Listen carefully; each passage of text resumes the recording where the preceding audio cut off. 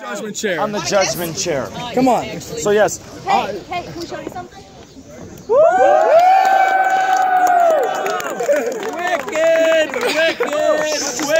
I now pronounce you an abomination.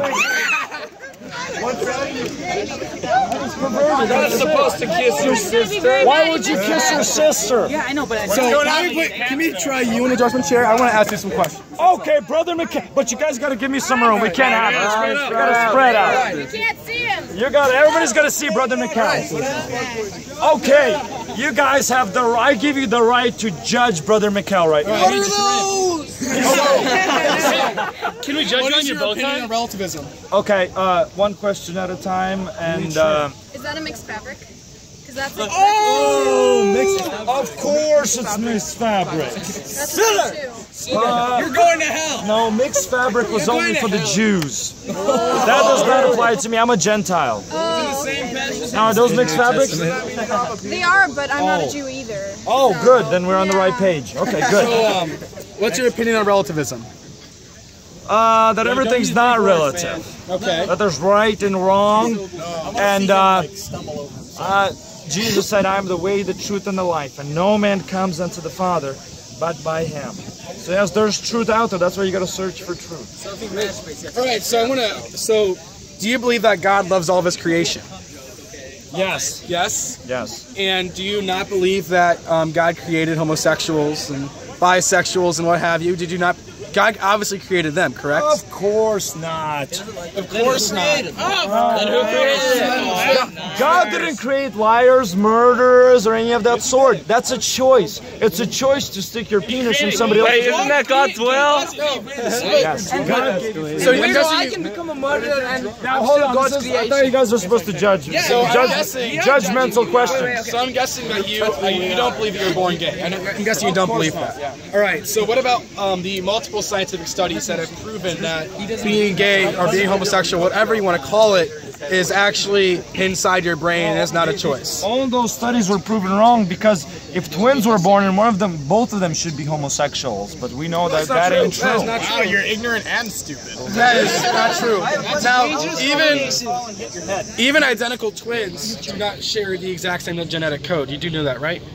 No. Yeah, but Studies show that identical twins 4 months after birth have over 1,000 epigenetic changes. It's a choice to practice an homosexual activity. There might be some influences. You laugh like the devil. He creeps up and he says, "You're a homosexual," and you go, "Yeah, man, I think so." What about gay people? Now, where do you get off condemning all these people? I thought this was God's place. No. Why are you judging us? Why isn't God the one down here judging? Or like not even? He's just interpreting God's word. He's not actually. I'm just telling you what God says. You know, I'm not saying if you wear a yellow shirt, you go to hell. I'm telling you that God's word says, like 1 Corinthians chapter 6, verse 9, if you're a homosexual, if you're a fornicator, a drunkard, you go to hell. So I didn't make this stuff up. I'm telling you what God says. How old is it? I don't know. Not sure. But that's in the Bible. That's in the Bible. I'm a born-again virgin. so you're a virgin. If girls don't work out, are you gonna try guys? No, I'm not a virgin. But Oh my God! So you're married.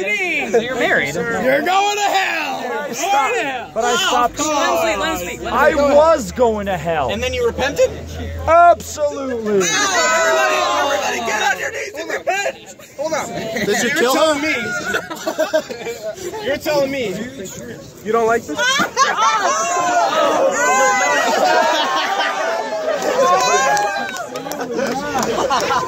I am attracted to women. Then why are you kids? We're not little boys. They call it transsexual? And who knows, my future wife could be here on this campus. How old are you? Yes. Standing right behind How old are you? I'm 26 years old. I like long walks on the beach and watching the sunset. You're only 26? You look like 62, I'm sorry.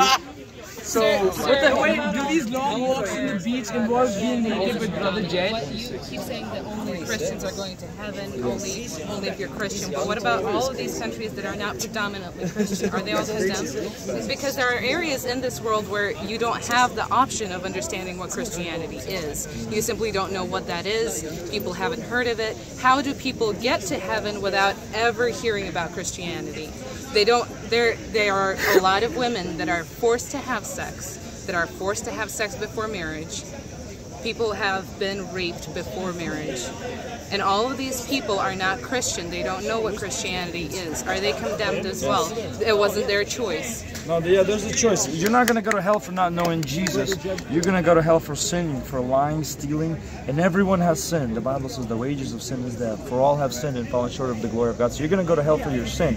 But wherever you are, even if you're Amazon or far away in African tribe, everyone should search after God. Someone should say, hey, there's a maker, that's somebody that made all of this. And God would reveal themselves to you if you would seek Him with all your heart. But people have different gods. Yes. Like I was born in the family. I don't. All of them cannot be right. All of it cannot be right. Somebody's right and somebody's wrong. So what you're saying is only your